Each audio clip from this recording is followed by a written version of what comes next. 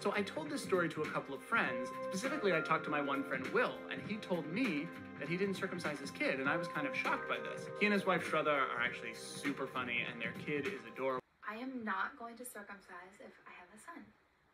I have done lots and lots of reading, and some of it you may say that's hogwash, that's ridiculous, but I did not get my son circumcised. Now, this is such a taboo topic, but males don't really get infections in the first place. It's extremely rare for them to get UTIs. Pediatrics, all of those big medical research banks, right?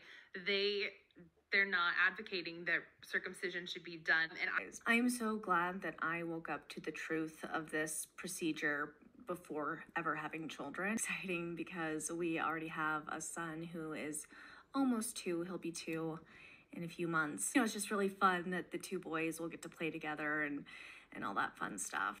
But today I wanted to discuss circumcision and why I will not be circumcising my son, and our other son is not circumcised. He said, "Okay, ma'am, you need to tell me that I had no choice in the matter. My parents just did it."